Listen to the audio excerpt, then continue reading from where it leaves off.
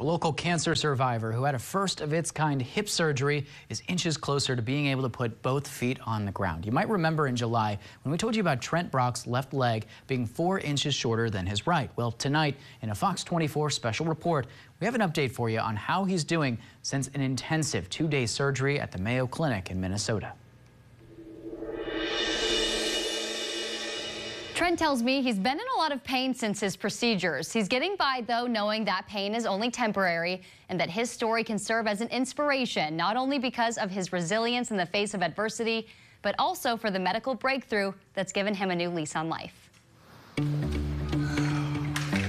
A mix of emotions. I'm excited to know, but, also a little bit, what are my feelings going to be if it's not what I expect? As Trent Brock crutches in for his first post-op appointment. Every day you get a little better, but it's sore. I've been, I'm really sore. I've got about a 20-inch incision down the middle of my back and also one down the side of my leg and, halfway around. In mid-July, he had a 2-day, first-of-its-kind hip implant surgery at the Mayo Clinic. Multiple earlier procedures to remove his hip bone cancer and then a massive infection left him without almost the entire left side of his pelvis. All right, so this is his spine. That's one half of his. Trent's Northwest Arkansas orthopedic surgeon gave him his first look at the new implant as he awaits a follow-up in mid-October with his doctors at Mayo. So he's got part of his pelvis, just the bottom half and the front's hooked on. And then your sacrum in the back. The small of your back is still there, but they made him a half of a fake pelvis and put a socket on it so he can get this total hip put in so that he can walk on it. Then, to increase the stability, they bolted it to his spine. Going into the surgery, Trent's left leg had inched up into his pelvis, causing a major difference in length between his legs. Now? Do you remember how, it was 4 inches. That's like 3 inches back.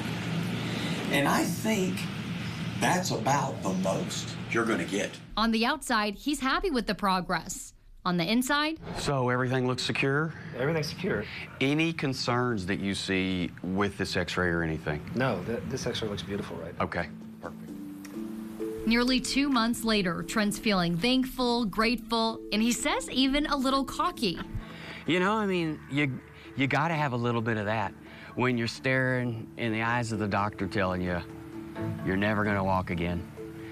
You're not going to live through this. The guys at Mayo, for me, they are the closest to God's hands we're going to get on earth. He has been in a lot of pain, though, after undergoing the surgeries back-to-back for a combined 18 hours. Think about your leg being cut off and then sewed back on, the natural weight of that pulling on your leg all day, and there's nothing you can do about it. And then, you multiply that with it being infected, which makes it, 2 or 3 times as worse. In addition to the pain, Trent says he's dealing with what he calls implant symptoms, fever, fatigue, and chills, as the new addition to his pelvis quickly takes shape. The implant that they put in, my pelvis is actually growing.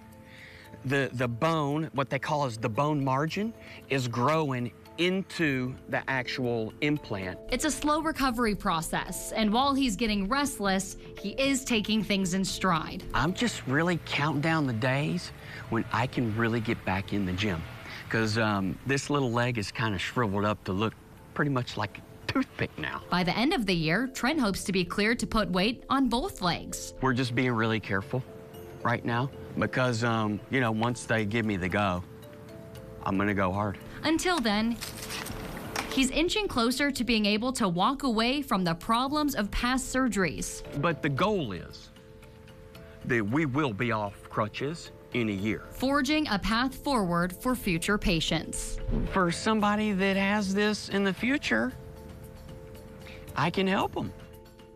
As you just saw, Trent's left leg is still about 1 inch shorter than his right. Originally, the plan was for him to have a leg lengthening procedure once he's all healed up from that hip implant. But because he was able to get so much length from the initial surgeries, he hasn't decided yet if he will go through with that. By the way, you're going to be able to read Trent's story in his own words soon, as he's in the process of writing a book. For now, we want you to check out a previous story we did with him about his cancer battle over on Fox24News.tv. Chelsea Helms, Fox 24 News.